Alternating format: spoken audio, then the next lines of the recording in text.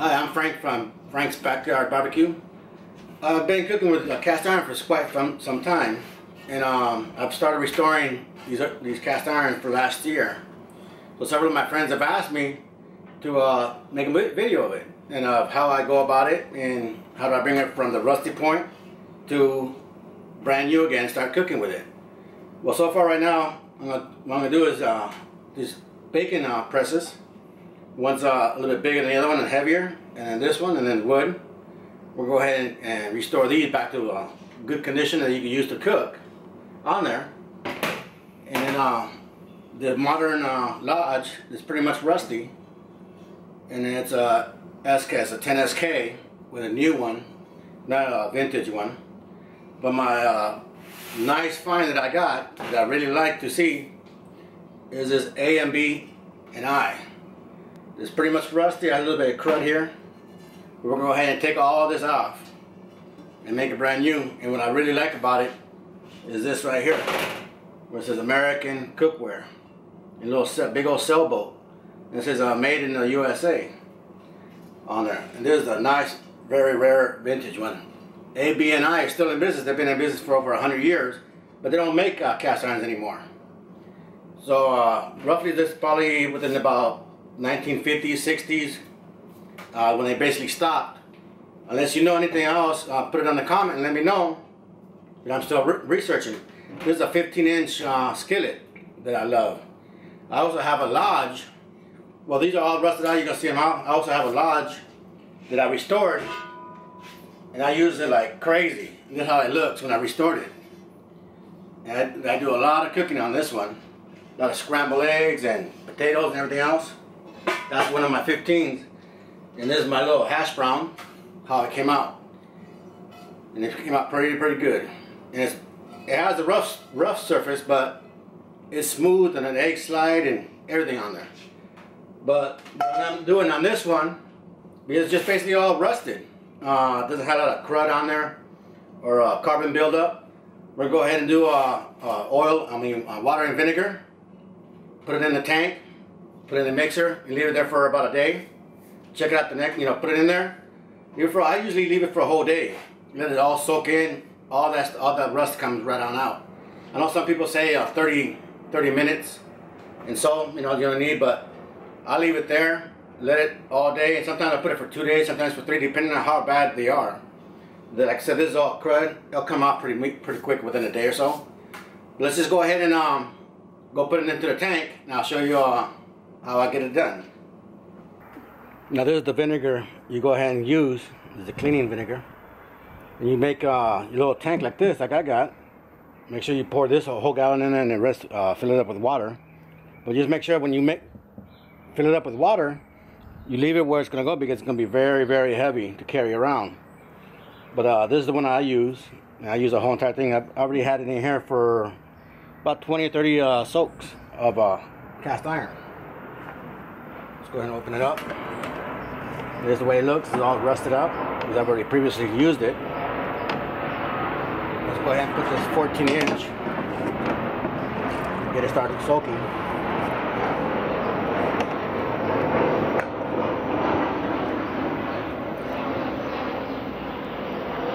Then we add the other one.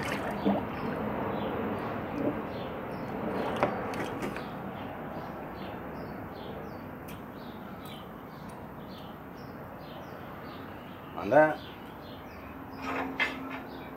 and on these two I gotta take the wood off of this, the handles, so we'll put that on later. But make sure that's all in there under the water. We'll come back to it tomorrow to make sure, and we'll see how clean it is. But we'll see you tomorrow, and we'll take a look at it. Okay, this will be day 2. Let's see how it looks. Ooh, it's doing something. All that rust coming out. Now look at cleaning pretty good. Here goes the bacon.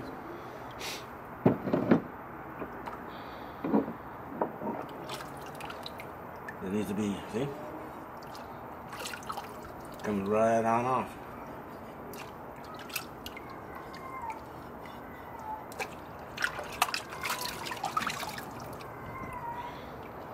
Let's look at the skillet. Look at that.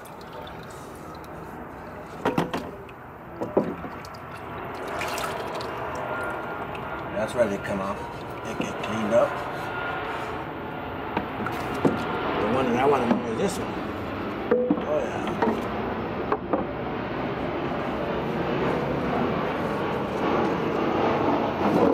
That'll be another day right there. Yeah. Well, I just cleaned all up.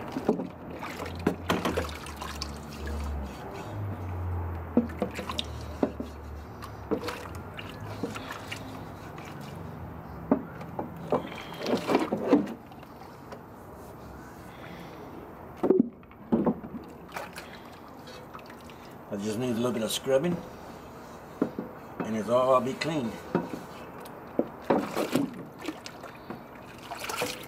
As you can see, where I cleaned it up right here. We'll go ahead and leave it there for one more day. It gets cleaned up. One more day of soak. Tomorrow we'll go ahead and do all the scrubbings.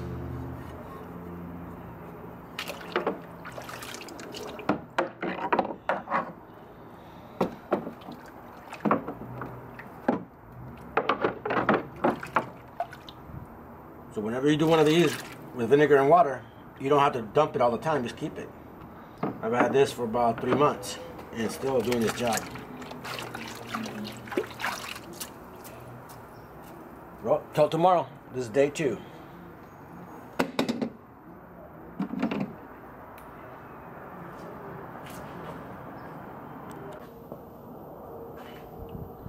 Well, we're on our 3rd day. This is what I basically use when I clean them. You can pick this up at Walmart. They're roughly about $2 a piece. This comes with 3 pieces.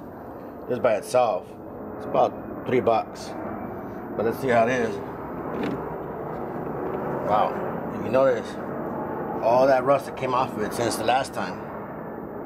It shows the whole pattern of the skillet. The small, large, and then the big one.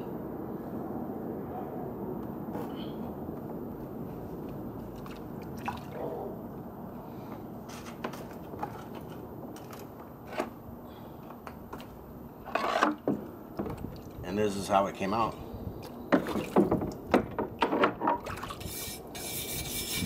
Came out pretty clean. All that rust came off. No more rust. That's why you don't want to leave it. You want to leave it for a couple of days. Just ready to go in and wash up right.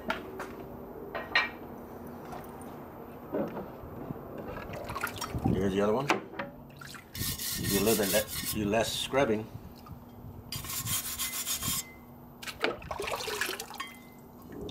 This is ready to go get cleaned up.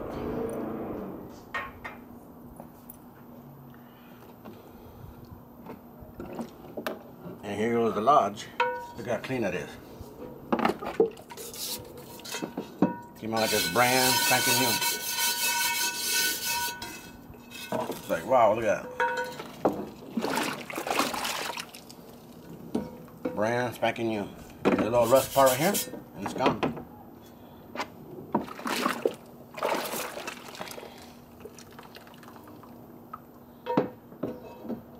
You can probably see right here, comes right on off.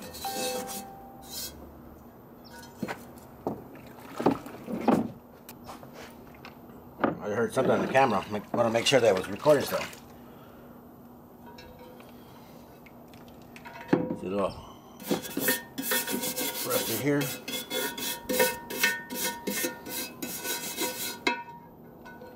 You can see right here. Some of the black stuff comes off.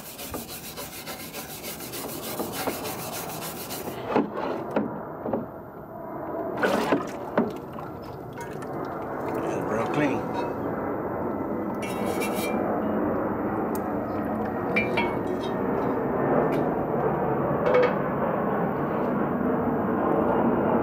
big one.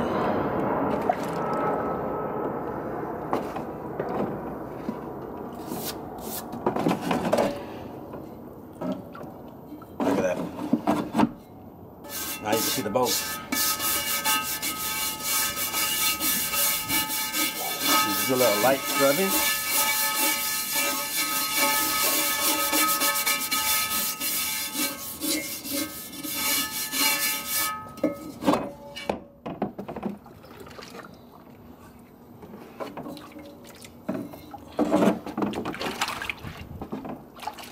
There you go.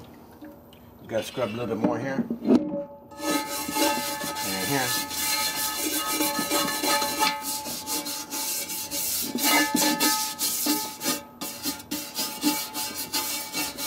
Roughly the water and the vinegar, roughly for the rust. This cake on, I have to get it off inside. But the bottom is real smooth.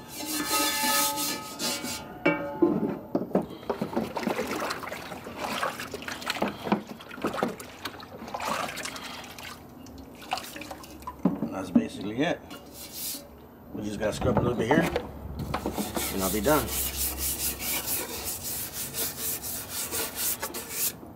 I'll go ahead and show you inside when I start scrubbing, how it comes out really squeaky clean. I'll just be scrubbing right here. I'll show you when it gets done.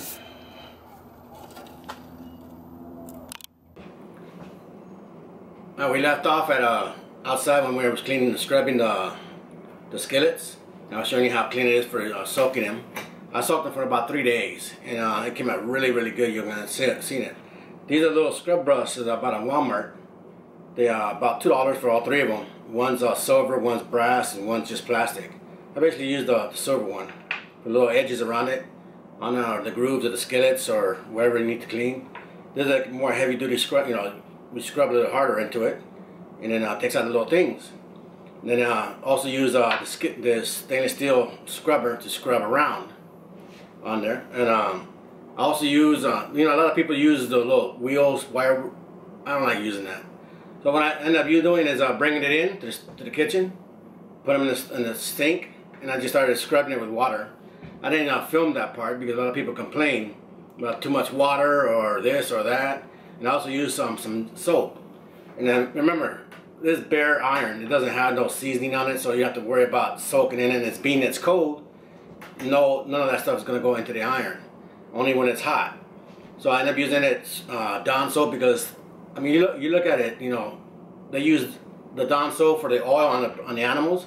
So if it's safe for the animals, it's going to be safe for you. And there's no paid advertisement for it.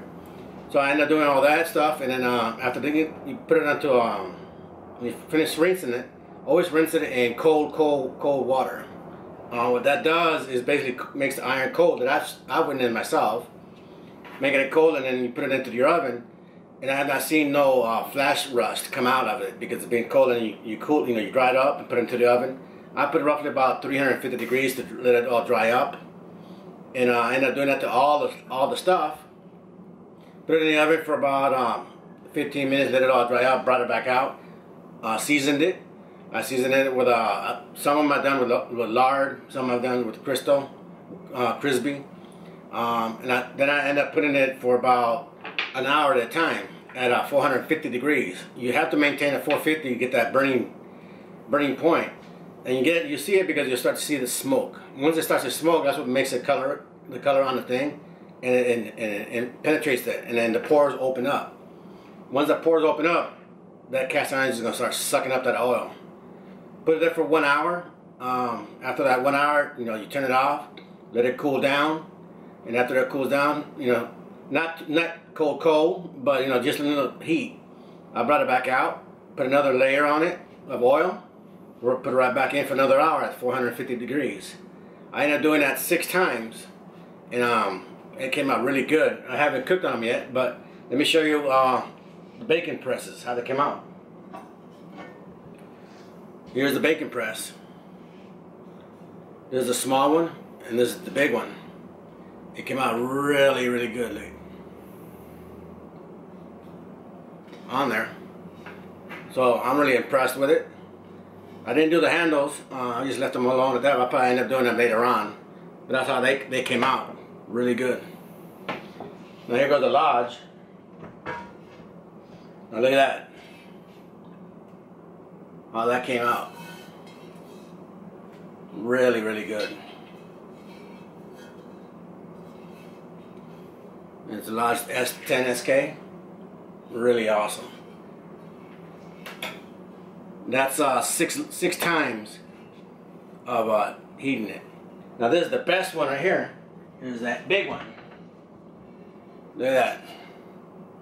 Look how smooth that cast iron is. Really awesome. Look how big it is. And look at that. Here goes the boat. You can see it here. How beautiful it is. I can't wait to start cooking on this one. But you can see the boat. Big old sailboat right there. You couldn't see it last time. But that's how it came out. Seasoned it 6 times in the oven for 1 hour all the time. And you see it's 15 right here. But I really love it. It came out. I haven't cooked it on it yet, but I will do it today. So if you liked what you're seeing, subscribe to the channel for future reference, future videos. And if, share with your friends and everything. And I can't wait to see you guys next week on the show. Thanks for watching.